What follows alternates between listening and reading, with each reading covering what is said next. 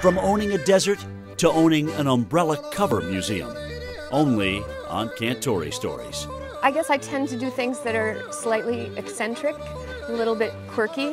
I play the accordion. I sing. Whenever skies are gray, don't worry or fret. I have an umbrella cover museum. Experience rain as liquid sunshine. I live on an island, so that's how I describe myself. That's Nancy 3 Hoffman in a nutshell.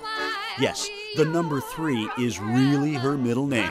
I changed my middle name from Arlene, it was an ordinary middle name, in 1992. I tried out all the single digits and decided I liked 3 the best, so I actually had it legally changed. Nancy 3 is a professional musician, but her notoriety comes from owning the only umbrella cover museum in the world. I realized one day that I had a few umbrella sleeves, like these little things, lying around the house, and I didn't really want to get rid of them or know what to do with them. So I started asking other people if they had the same problem, you know, considering it kind of an addiction.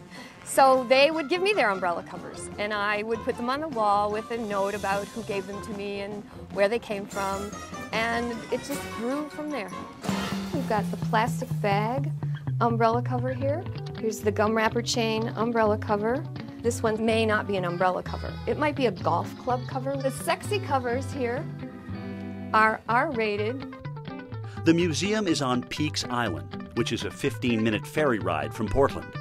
It's grown to about 700 covers from 39 countries. In this case, I have an exhibit called The British and Umbrellas because, of course, it rains a lot in England. People either come in and they start to giggle, or they sometimes walk by the door and go, "Oh, it's umbrella covers," and walk past. Now, I think those people don't have enough curiosity to walk in the door.